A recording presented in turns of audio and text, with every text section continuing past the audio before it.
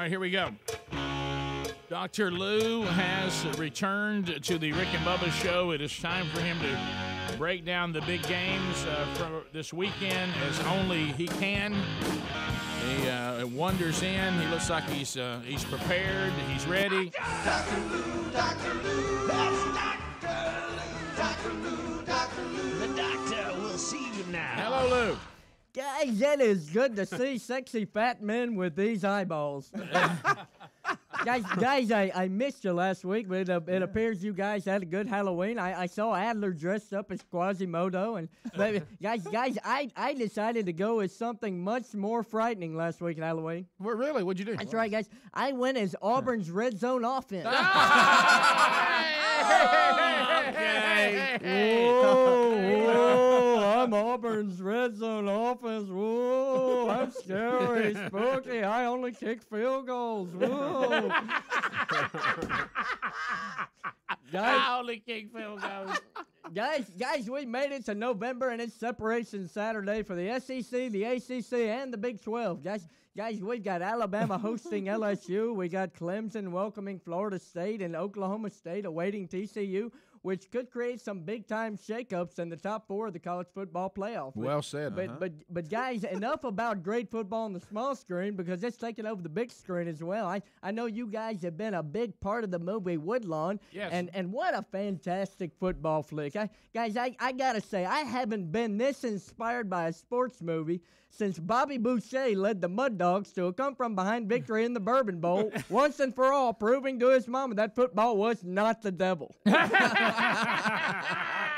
it's been a while since we've had an inspirational Guys, it was a good one. Woodlawn was really a Henry Winkler away from being the greatest football movie of all time. Yes, I agree.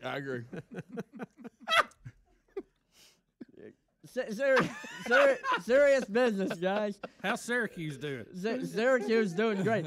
Serious business, guys. Rick, congratulations to your son for a standout job in the movie Woodlawn. Guys, every time I saw Tony Nathan's face on the screen, I felt like I was looking at a young tan Rick Burgess.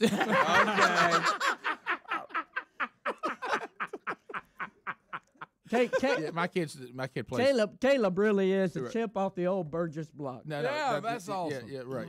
You have that. He's not my son. It's the other guy. Yeah, the other player.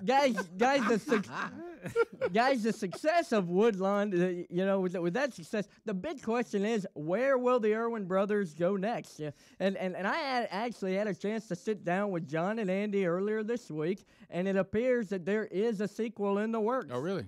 The Irwins are hoping to build on their momentum with another tale of facing adversity by tackling the story of USC great Steve Sarkisian. Right. Oh, my God. That's right. This is a true story, guys. Drunk Lawn hits theaters in October 2016. Drunk lawn. Drunk on the lawn. That's right. Mark your calendars and stock your Yetis. Oh, boy.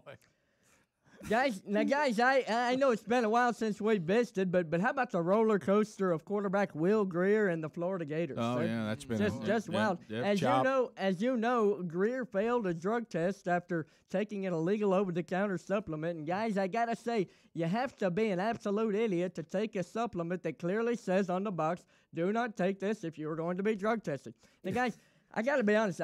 Will Greer, he seemed like such a smart guy, but now I'm pretty skeptical because I was on the phone. You're what? I'm skeptical of how smart he is now. Yeah, right. I was on the phone with him the other day, and he wanted me to make sure that I wished both Rick's dad and Greg's dad quick recoveries from their knee surgery. The odds of that. Yeah. Starting Florida quarterback Will McPippet.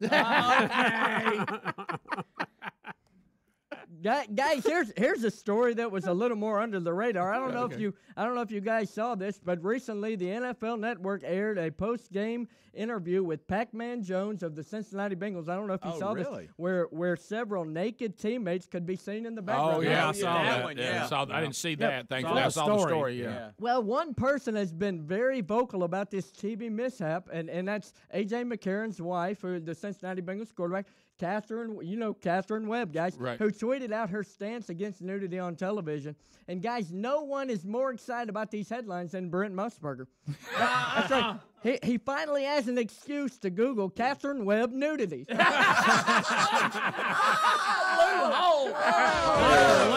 Holly Rowe, who was really smoking tonight. Okay, Rick. 416 search results. Oh, wow, I'm going to be on this computer for a while. Speaking of nudity, nobody wants to see Charlie Weiss naked. No, I knew Charlie Weiss would find his way into this. Guys, I don't know if you saw this, but the University of Notre Dame will finally pay Charlie Weiss his last buyout check later this year. Wow. And make no mistake about it, this is a major financial hit for Charlie. In fact, he told me he's actually having a garage sale to make up some of the lost income. And guys, I actually stopped by and I was wondering, does anybody around here wear 44 by 29 khaki pants?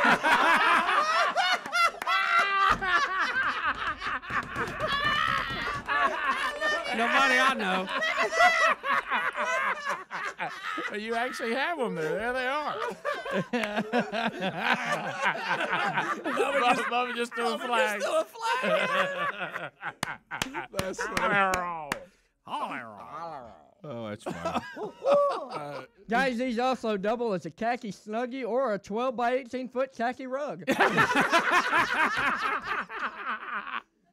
That's good. That is great. Guys, did you see the crazy ending to last week's Duke-Miami game? Oh, Yeah. For those who didn't see it, Miami scored on a string of laterals and a bizarre ending as time expired. Thanks to several inexcusable errors made by the referees. They just made some horrible mistakes to give Miami the victory. Yeah. Well, ACC officials reviewed the video earlier this week, admitting major faults, but still upholding the Hurricanes' victory. It's a very strange situation. Not sure if you saw this, but the Miami Hurricanes actually took to the university's official Twitter account after the ACC's ruling, childishly responding with a smirking, shoulder-shrugging emoticon. This is a true story. What does it look? Does it look just like that? Just look just like this. Show it to me one more time. Just like this. Okay. It looks like Greg. Guys, but Duke's athletic director has made it clear to me that they plan on taking the high road in their official response to the situation. Oh, really? Okay, good. Guys, they're planning on only tweeting out a smiling pile of poo and Apple's new middle finger. Oh, goodness. Duke is dropping poopies. Dukey. Guys, before we go, this is another under the radar story, but very interesting. Do you guys remember the name Cordell Brodus? It was a former 4-star UCLA recruit and son of Snoop Doggy Dogg. Oh yeah, okay, yeah. Okay, guys. Well, Brodus actually never showed up for fall camp. Did you guys know this? He never showed up for fall camp, and he says the only reason he ever played football was to get his father to love him. This is a true story. Me too. It's true. But now, me too. That's right. But now he realizes that. He realizes that Snoop actually just loves him for him, not because he could play football. Really? Yeah. I went to catch up with Snoop, and he got very emotional as he opened up about his son's revelation. He gave a heartfelt, eloquently stated statement regarding his son's comparison to football. And he told me this, and I quote, "It blizzos my mizon that Cordizzle would believe that my Lizza for my Cizon would compare to my Lizza for Fizzle Bizzle." Well put. Well said.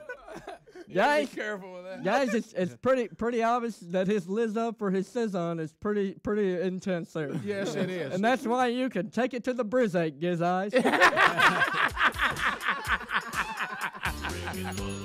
Boy, Lou, what an update. Oh, Bizzle. Even with a few props today. Well done. Take it easy. We'll come back.